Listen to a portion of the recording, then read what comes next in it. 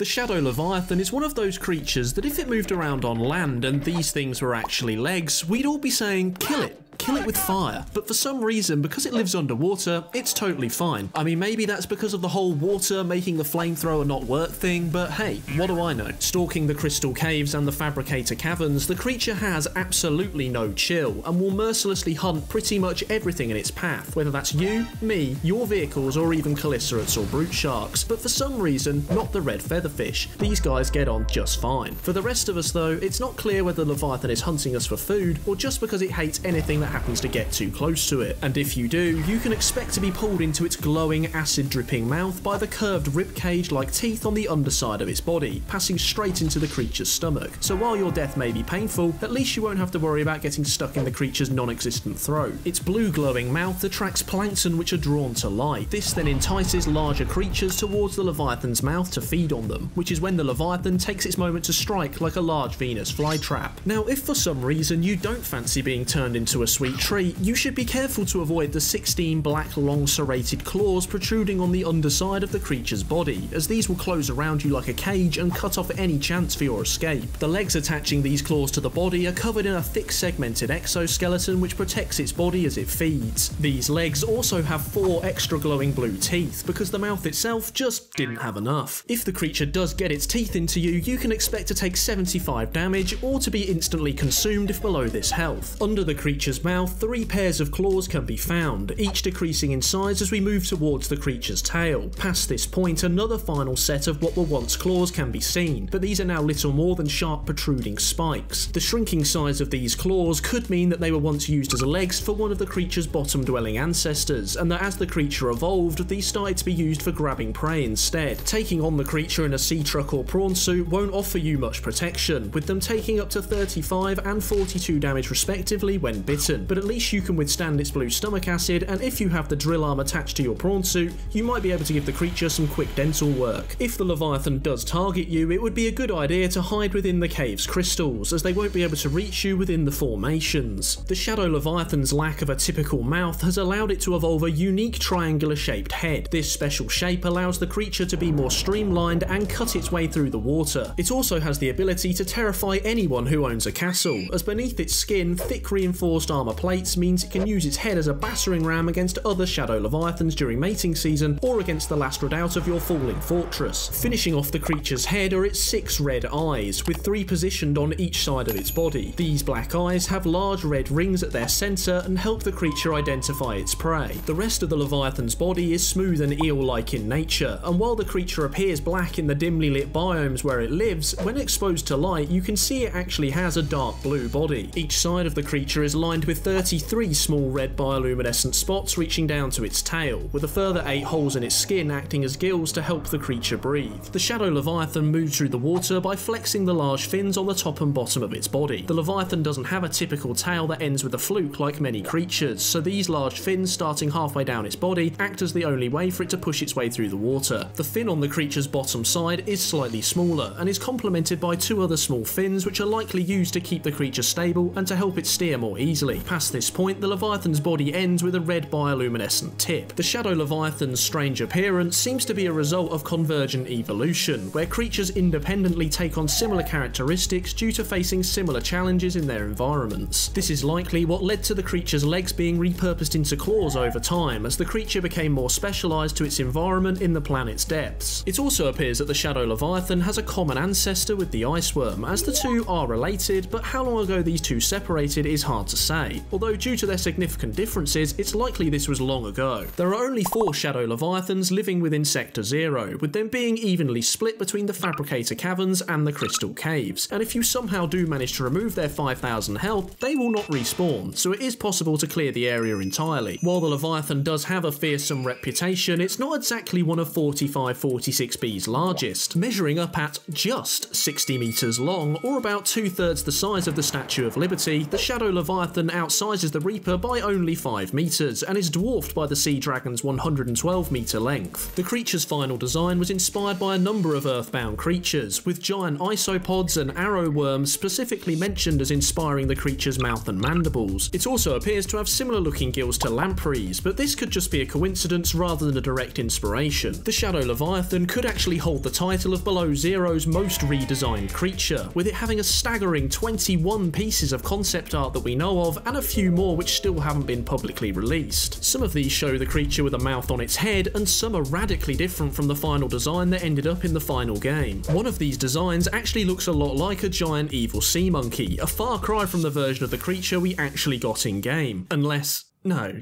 they couldn't be, right? I'm sure that's not true. They couldn't be Shadow Leviathans. Anyway, it looks like we've made it back up to dry land. Wait, what is that behind that cracking ice over there? If we're going to take a closer look, you'll need to watch this video next to make sure it's safe first. And special thanks to my patrons, Asmodeus Mathijs, Still Redacted, and Graham DeLoye for making this video possible.